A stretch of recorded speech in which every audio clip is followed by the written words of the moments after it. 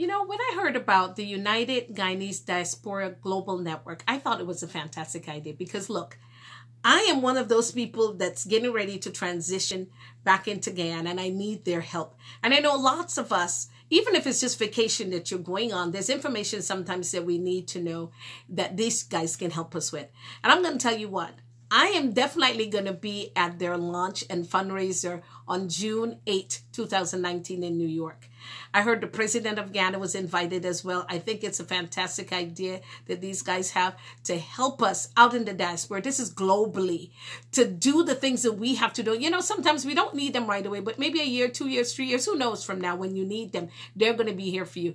Let's do this, guys. Let's meet in New York and we can possibly see the president of Guyana and talk to him about different things that we have. I know I want to talk to him at least, but as well as help to raise funds, because what they're going to be doing is buying supplies, school supplies for the students in Guyana so that they can take it back and give it to them. And, you know, whenever we can help the youth of Guyana, because they are our future, we need to be able to pitch in and do that at all times.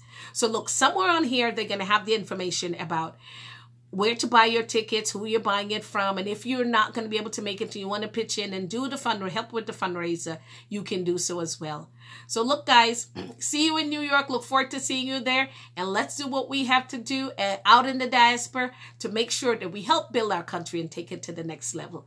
All right, guys, as I said again, see you in New York.